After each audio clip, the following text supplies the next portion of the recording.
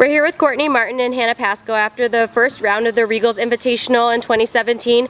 You guys played at a familiar course today at Sunset Hills. You practiced on this course throughout the season. What kind of an advantage did you have today coming in knowing the ins and outs of this course? I would say we have a huge advantage just because this course does play a little funkier than some of the others. It's definitely shorter, but the greens here can be tricky.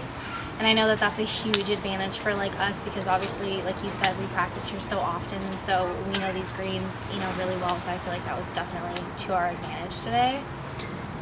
Yeah. And Hannah, this is your first collegiate year of playing. This is your first Regals Invitational. How has your experience been so far playing for Cal Lutheran? Yeah, I love it. Camaraderie of our team is it's working well together, and we like to feed off each other and help each other at practice. Hey, can you look at my swing? Hey, can you help me with this putting? And I think that's the biggest benefit coming to college is everybody's so serious about it.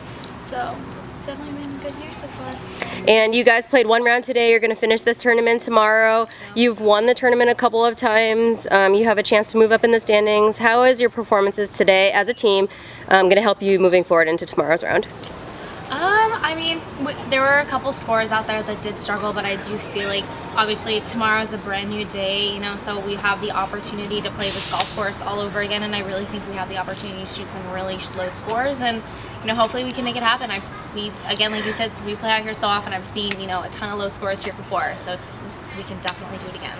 Great, congratulations on your performances today, and good luck the rest of the tournament. Thank you. Thank you.